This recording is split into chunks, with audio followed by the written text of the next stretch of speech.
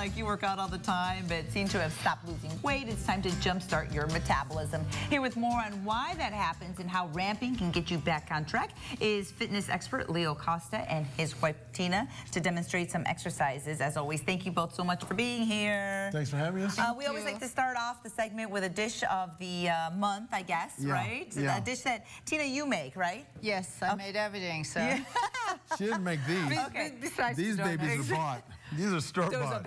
Okay, so let's talk about, and this is what we do. We like to compare calories. So 2 donuts, which someone can scarf in 2 seconds. 500 calories. A piece or just both? Together. Okay, Those together. are 2 glazed donuts. Okay, gotcha. Okay, now check this out. This is a oatmeal and fruit plate, essentially. Wow. What you have here is a half a cup of oatmeal, dry, and then you have a tablespoon of honey, tablespoon of butter, and then we have a cup of strawberries and a cup of blueberries. That's actually less than 500 calories, 450 calories. Look how much more food and how beautiful and colorful Tastes it is. good. And you use butter. You're not afraid to use butter, right, Tina? No, and honey. Butter makes everything better. So. Yeah. That's for sure. You know, a lot of times, Leo, and I think it's happened to everybody. You work out, you work out, you work out, and all of a sudden you just stop losing weight, even though you're feverishly working out. Why does that happen, and how do we jumpstart that? Yeah, first of all, that's actually a very normal response. Oh. Your body is going to try to adapt to its environment, meaning your exercise and nutrition program. So part of that adaptation is that it comes and it hits a plateau. That's normal. But the way that you can change that, in this case here, we're talking about a technique that I've used many times in my career and just with my fitness people. It's called ramping.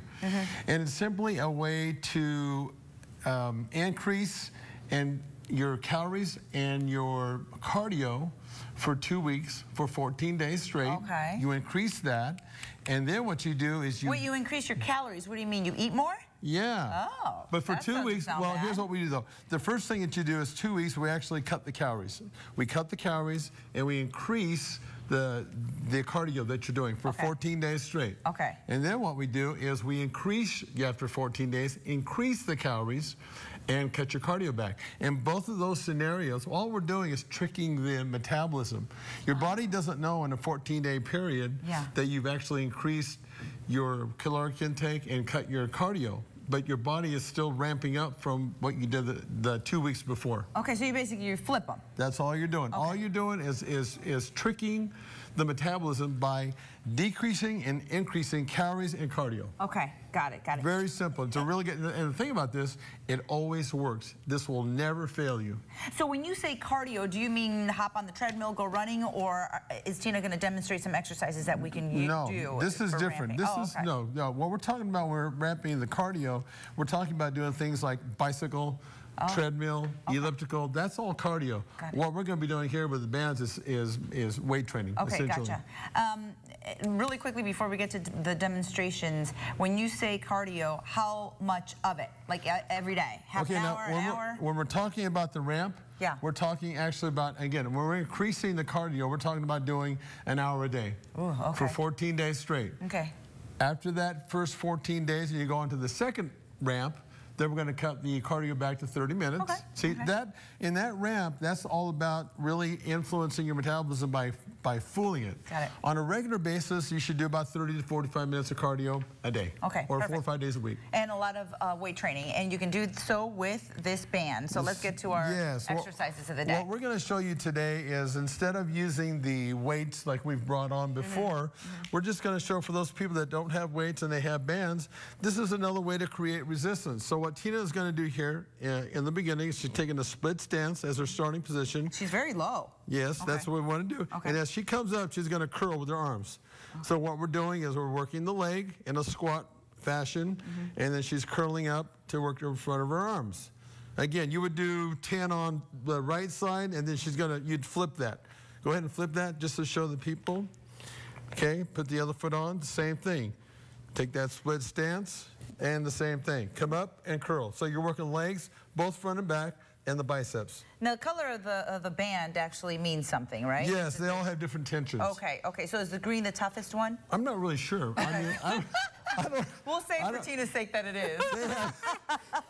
This is tough. I just know that the different colors means that it's going to be harder. If you want to make the tension harder on this, you could actually, take a wider stance and create more tension. Okay, and the nice thing is you can take those on traveling. Anywhere. Hotels, everywhere. That's perfect. So do we have time for one more? We sure do. Okay, so what she's going to do now, she's going to stand on the band again with both feet. Take one out of your hand. And she's going to do a side lateral raise. Okay?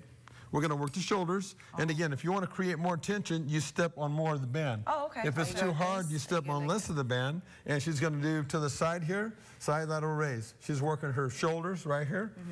And actually, with the band like this, you're actually going to engage the core as well.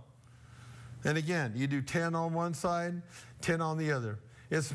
What you want to do as a general rule of thumb is do about 3 to 4 sets of 10 to 12 reps on each side. Perfect. Okay? Perfect. Those are easy enough, and as Tina mentioned, you can take the band with you. Right. Okay, before we go, you always have a nice little special for our viewers. Yes. Again, we want to continue to ask people to come to our website, okay? Sign up for some consultations, but here's one thing I want to do this time.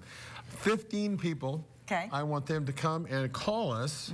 I'm going to do a diet analysis for them, a full diet analysis. I'm going to tell you how many calories you're taking in, how much protein you're taking versus carbs versus fats, because we keep talking about the show, and the number is very important to know how many calories you're taking in.